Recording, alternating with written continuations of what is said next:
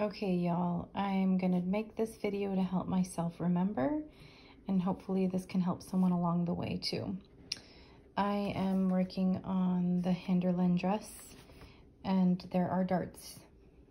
So this is only my second time sewing darts. You can see it in the picture that there's like this curved point that comes out. That's where the darts are gonna be. So over here, there's just a lot of words, which for me personally are really hard to interpret. So I just kind of am breaking it up into step by step. So what I did first was I used chalk to draw these lines, which these lines are also in the pattern. So I'm just copying the pattern, which here's the pattern, for example. So I just copied that right onto my fabric. And this is the point, which is also called the apex, I learned. So then I'm gonna match up these lines all the way up to the apex. And that's where I'm gonna sew along those lines with a very slight curve right before I get to the apex, so it doesn't leave like a weird nipple mark. Okay, and then after I sew it, I'm gonna iron it down like this, and it should lay pretty straight. You could see the seam line right here. It's pretty straight against the seam line. So that's just prepping it, getting ready for sewing. Now let's give it a whirl and see what it looks like after. Okay, I got my needle ready. You're sewing from the outside in. The apex is right around here. You can barely see it. So I'm gonna sew along this line, slightly curve in at the apex. And when I start to curve in, I'm gonna move my dial over here to a little bit tighter. I don't know what that's called. But the thread length is gonna be a little bit tighter once I get to the apex. So I'm gonna do that now and then show what it looks like after. Okay, so I'm ready to sew my shoulder seams at 5/8 of an inch. And if your sewing machine is like mine, it's really basic. It's because I'm still a beginning sewer. I had to figure out like, what do these lines mean? And where this hole is on mine, I actually had to measure it to figure it out because I couldn't find anything online. Right here is 1/2 inch. So 1/2 inch is 4/8 of an inch. And I know that that's going to be 5/8 of an inch, 6/8 of an inch, 7/8 of an inch. So in the directions, all of the seams for this Hinderland dress are 5/8 of an inch. So I'm going to make sure that the whole time I'm sewing, this lines up with that line. I'm just going to go sew my straight line and then zigzag to close it up. Okay, I just pressed it. On the back side, this is what it looks like. It's pressed all the way firm down, and then I just kind of dug in right here. It says in the directions that when you press the dart flat, you should use a pressing hem or a rolled up towel. I didn't do either one of those, so hopefully it's gonna be okay. So this is what it looks like on the front. Looks pretty clean. It looks like a little puckered right here, but I think that once I actually put it on, because I kind of fitted it to my body, and this lines up nicely with the breast area, which is like right around here, so it should line up right there. Okay, so that's how I made my darts. All right, now I'm on an easy step, but I thought I would just share this for beginners, because I know this was a little difficult for me to get at first.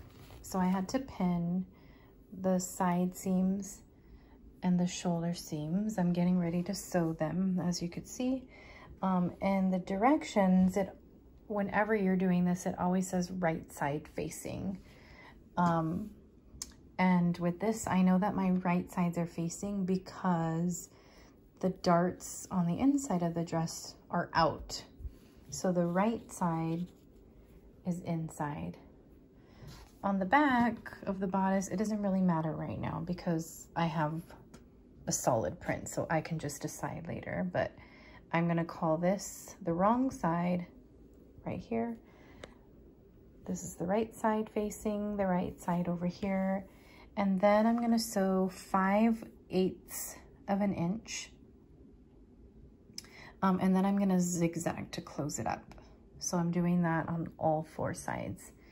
I'll come back to show you what that looks like. Okay, so I'm ready to sew my shoulder seams at 5/8 of an inch.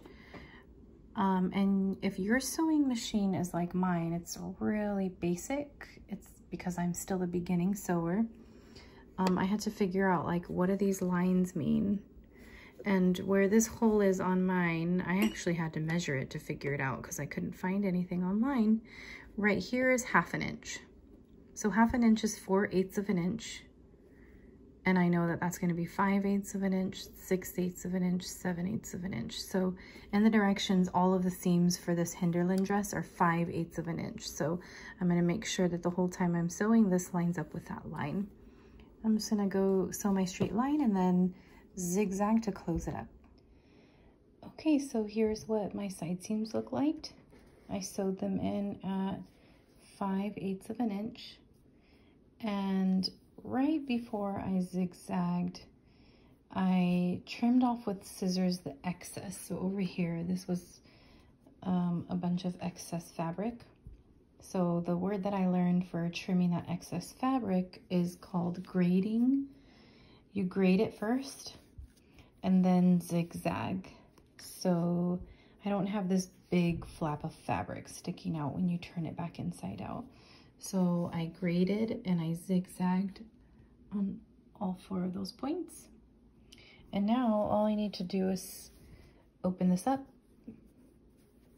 and iron it towards the back. So the side seams, all of the seams should be facing the back of the bodice.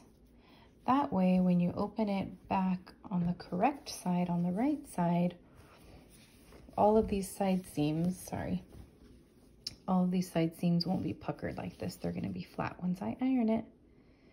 And then I'm ready to move on to the skirt. Done with the bodice, the neckline I'm gonna save for my last step. Okay, so I finished sewing along the seams and I am skipping this step. I don't really need to do that. I'm gonna wait until last to sew my neck facing. Mine is a little different. I'm just gonna do bias tape facing. And then armhole facings, I'm also a little lazy. Instead of putting in the sleeves, I'm just gonna cuff it myself. That's one easy thing you can do if you don't wanna do all these extra steps, especially if you're new and you're a little overwhelmed. Okay, and then the reason why I'm not gonna show these steps for entering in the sleeves is because I know that all over YouTube, there's a lot of tutorials already on that. So I'm gonna skip that. I'm trying to do tutorials for things that I just have had a hard time finding myself on YouTube. Okay, so here I am on step 12, and this is gathering stitches on the skirt before you sew it onto the bodice. So again, like, there's a lot of words, and if you're like me, reading a lot of words like this is kind of like decoding and a lot of different language. And if you have any kind of language barriers, it might be even more challenging for you. So I wanted to show, I'm not gonna show all of it because I wanna send you to a reference on YouTube that I found. This is a really, really great trick for sewing gathering stitches. You're gonna get yarn. I happen to have yarn because I've been learning how to knit. And instead of using 2 threads, you would usually, that's what the directions kind of tell you to do, is 2 lines of basting stitches, which is like on my sewing machine, a basting stitch would be this one right here because it's the widest. But I found on Instagram an amazing sewer. Her name is Tabitha Sews. She also has a YouTube video under Tabitha Sews for gathering stitches, and she recommends placing it on the widest zigzag. So for my Singer Start, it's a very beginning sewing machine. This is my widest. And what's so cool is that you just zigzag across the yarn and without touching the yarn. And when you're done doing that, all you have to do is pull it. And it's just so much easier than using basting stitching, because when you baste along these, what I found is that a lot of times the thread rips, and it's just really frustrating. So again, I'm gonna send you for this part, if gathering stitches is still tricky for you like it is for me, use the yarn trick. Tabitha Sews, find her on YouTube, she's amazing. Okay, y'all, I finished the gathering stitches with the zigzag Tabitha Sews method, and I have yarn there. I've kind of pinned the yarn into place so it doesn't fall out. And now I'm on the step right here. It's 12B, where you need to attach the bodice to the skirt. This picture to me is just not really helpful in visualizing what I need to do.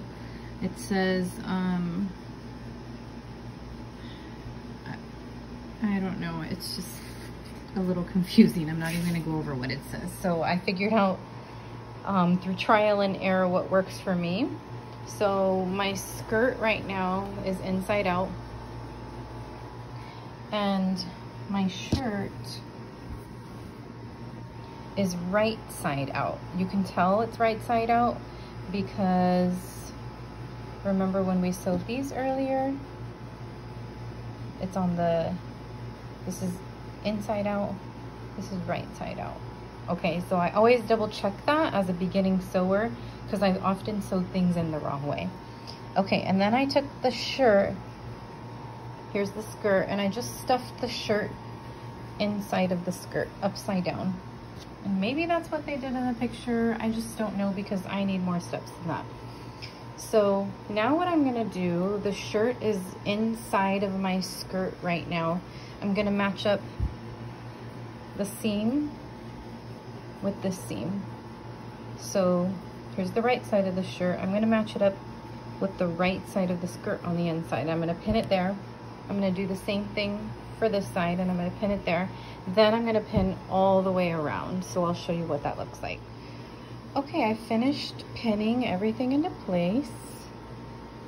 And this is what it should look like all the way around. And now I'm gonna come over to my sewing machine. I was on zigzag. You should have been on zigzag if you were using this yarn method. I'm gonna move back. This is one step that I always double check, moving back to my normal stitch. This is my stitch. And then I'm gonna sew a straight line 5/8 of an inch.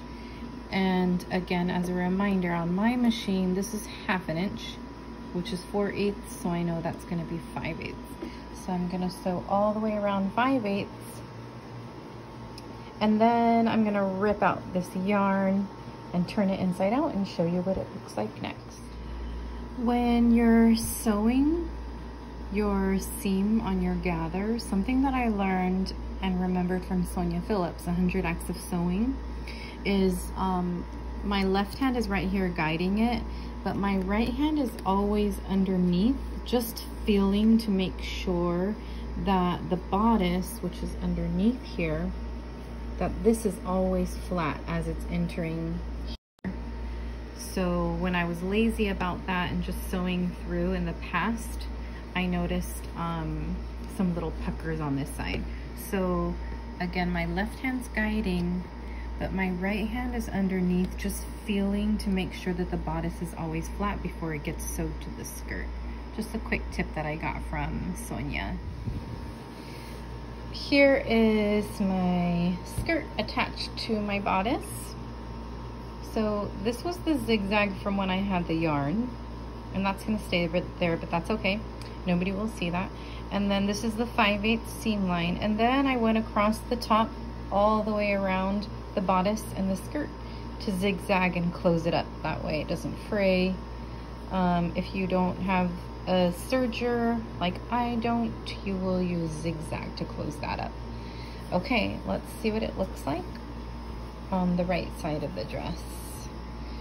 I didn't come across any major mistakes when I was sewing these two together, no puckering or anything like that. So I just like to check. Ooh, it looks great. Oh my gosh. And when you finish something like this, it feels so good because it's kind of time consuming and yeah, it just feels great doing something new that you're trying, you know, like this dress to me is more of an advanced beginner dress. I wouldn't have done this like maybe 6 months ago. Okay, so everything looks good. And I just like to check all the way across. You should do that too. And then I'm gonna flip it back inside out and iron it. So that way this crease is really nice and it sets the stitches in as well. So yeah, that's pretty much it. The easy part now is working on the hemline. That's super easy. For a beginner, that's really easy. I already hemmed the sleeves, and like I said, I'm not gonna do the facing.